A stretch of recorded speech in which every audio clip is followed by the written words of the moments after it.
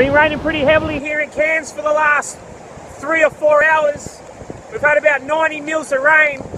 We thought we'd pop out to the Barron River, which is one of the main river outlets here in far north Queensland.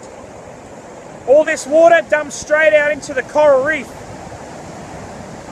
But all the water from the tablelands comes down, and I've never seen it like this. This is unbelievable. It's absolutely ripping through here at the moment.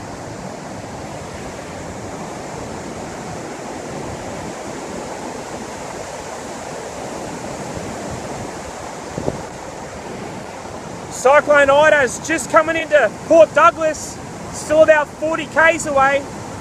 They're just starting to experience the gusts of wind that we're expecting here in a couple of hours.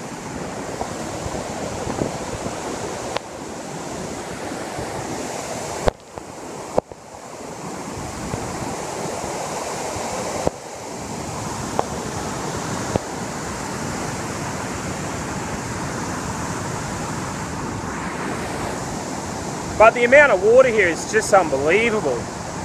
Absolutely unbelievable.